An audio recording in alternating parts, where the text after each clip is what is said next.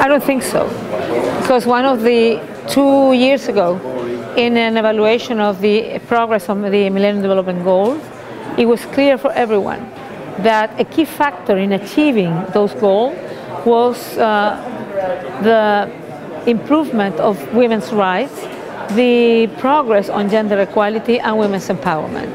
Because many of the MDGs, the drivers of them are women.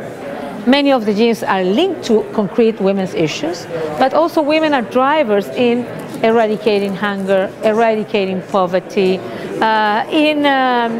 of course, participating politically, economically, ensuring education or health for children, for girls and for boys. In maternal infant mortality, it's essential the role that women play. Also in terms of diseases, tuberculosis, malaria, HIV/AIDS, I think the role that women can play are essential. So the short answer is no. We need to, and it's essential if we want to achieve the MDGs by 2015, is to try to advance as fast as possible to increase the capacity of women and its rights. We haven't achieved yet the development agenda. And in Rio+20, it was again ratified the concept that in the first Rio conference was mentioned that women were an essential key actor of sustainable development.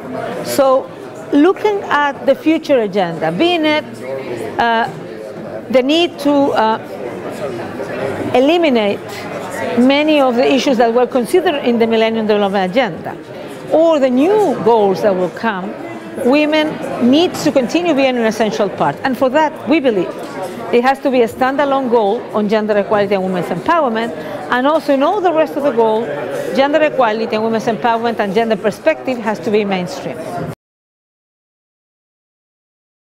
The European Union, and I've been a couple of times there, has very strong committees working on gender equality, on women's rights, and also are supporting very strong through concrete projects, programs and funding, a lot of initiatives in different parts of the world, in the Arab world, in Africa, North Africa, but also Sub-Saharan Africa, concrete initiatives that will permit to increase and improve gender equality and women's empowerment. So I think it's a very good agreement, and it's not only an idea, we are already rolling it out, so we hope we can see results soon.